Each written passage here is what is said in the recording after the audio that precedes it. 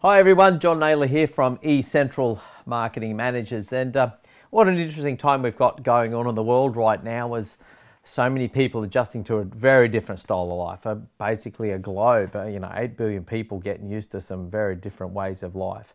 Now, as we're stuck at home, we see a lot of people getting into projects, and the reason for this video is that what's actually happening is I'm getting quite a few different questions coming through from people asking questions about, well, how do I do this with digital marketing? How should I market this? I want to start a little online store. I want to, I've got a book and this.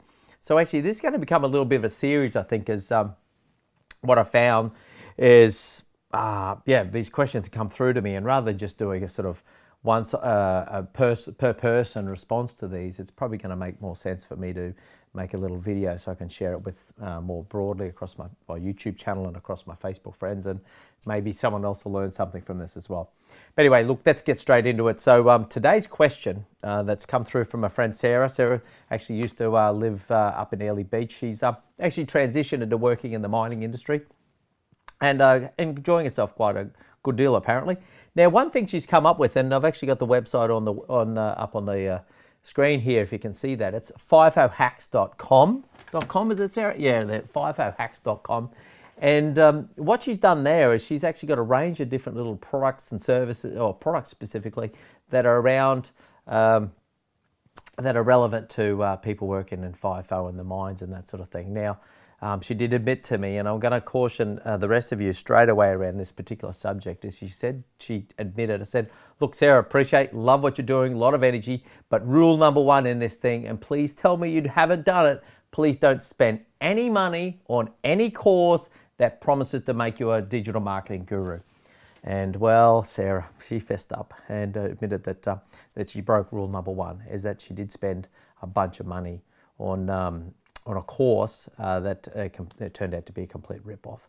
So rule number one, and this is the first and foremost thing, if I'm going to teach anyone anything out of this series, is like, first and foremost, don't spend any money on any course that is promising you wealth and riches from learning these digital marketing processes and how to market yourself on Facebook or through eBay or through Amazon or any of these sorts of things.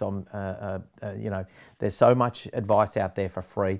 And ultimately, what a lot of these guys are doing is selling the promise and selling their own model to a certain extent. So you really want to try and avoid that sort of stuff, because all you're going to do is put money in their bank account for not a lot of promise. I mean, admittedly, there are people who go through those processes and become marketing gurus and, set up stores and do fabulously well. But honestly, those guys already had the magic. They already had the business acumen. They've just applied themselves in a different way around a process that's going to work for them. So where the rest of us have got to learn this stuff from scratch, and we've got to do the hard yards and show the fortitude and the discipline and to get yourself up to speed, so you actually are on top of this stuff under your own steam, and rediscipline yourself around the process of the marketing and digital. So anyway, let's talk about rule number two then. And as my advice around Sarah, she says, well, I've got a bit of traffic coming through Facebook, and I've got a bit of this and a bit of that. And so how do I actually get a search engine optimized result? And I've got a whole lot of people asking me that question at the moment. It's pretty universe, because ultimately you can come up with these products and services, but how do I actually get it in front of people to actually market what it is I'm actually promoting? So the answer, I think, honestly, around this is, well, first of all, and I've actually, done an hour-long seminar, which is elsewhere on my Facebook, if you want to go look at it. But ultimately, it really comes down to a lot of people talk about pursuing their passion, that this product's fantastic and I believe in it, I've used it myself, and, I want to tell the world about it. But the honest to goodness is first of all, that's maybe something they bought out of China or bought online and looking to remarket and somehow bump the price and make a price increment on that sort of thing. So, the first thing to really look hard at is the source of that passion, and have an honest conversation with yourself about whether that product really does have a market. Okay? If you look at something and say, well, this is this little widget and it's particularly good for left-handed truck drivers that work on the west coast of Australia where the sun's setting in a certain direction, and it's a dozen people in the world that this product's relevant to. So a really important point, and this is the thing, is that market research, you know, and that honest conversation with yourself about whether or not that thing that you're pursuing, that thing you're so passionate about, is put the passion aside, peel back the layer, get a close friend to have an honest conversation, or a business coach to have honest conversation with yourself, question yourself.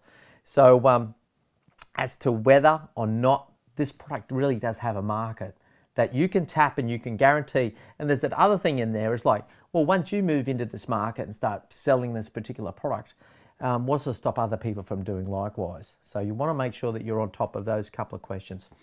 Onward from there, and I think probably the next thing to talk about is, you know, you want to make sure, while you've peeled back the passion layer, you want to make sure that that passion layer is there. There's no point you really being this person that's going to market some particular widget into a mass market. Now you've found one in this niche where you can sell this thing and there's some decent margin in there.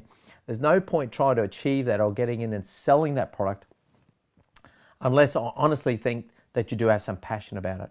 Like, there's unquestionably one of the most successful things, you know, in my works across my entire working career, and as a professional sales guy back in the day, as an IT graduate that's selling technical products, has then transitioned into selling myself, honestly, as a website designer and marketing guy for now 20 odd years, is that ultimately you've got to believe in that product, and that belief then precipitates into a certain passion.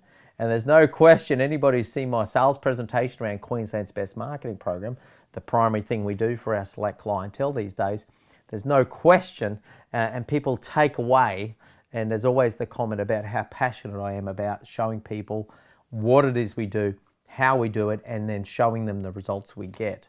So, you know, when it comes down to it, I said, you've got to make sure that the product makes sense. There is a market for it. There is margin. There is an opportunity that's exclusive to you somehow, but you want to make sure you got that. But then put the passion layer back on and say, right, can I really be passionate about this product? Because that's ultimately going to be the thing that's going to keep you going, because now the rubber hits the road, and the next step of this process undertakes is whereby you've got to go find that marketplace and find a way to position yourself and uniquely relate your passion and the information about this particular product, whether it's a hard thing or a service or, you know, preferably some sort of recurring income thing, where you can relate that thing through to people in whatever channel fits you. And maybe that's even a point where I should cap off this particular video, because I know there's a question where you're probably saying, but how do we do SEO, John? How do we do SEO? Maybe that's actually a point where we'll address that in a different video, because that's really the first and foremost. So I want to make sure I sort of bookend that part of the process where you understand that you've got to make sure that this product makes sense. There is a genuine market for it. You haven't spent any money on any sort of, you know, highfalutin or nonsense product that's going to teach you how to sell. That you have identified a product that honestly there is a market for, and that once you put the passion layer back on, that you can actually be passionate about it. So anyway, that's the end of this lesson. Maybe I'll shoot another one straight away so I can put it on my Facebook at some other time straight after this. And what we'll actually start to do is talk about market segments and where you actually can attract a volume of traffic, yeah? Okay, see you next time. John Naylor from eCentral. Of course, you can reach out to me, text message, Facebook, LinkedIn. Not so much LinkedIn, actually. Just avoid LinkedIn. I don't really answer to stuff in there.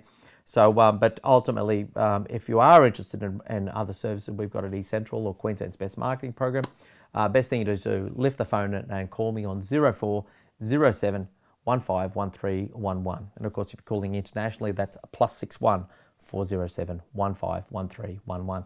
Love to hear from you, and we'll talk to you next time. Bye.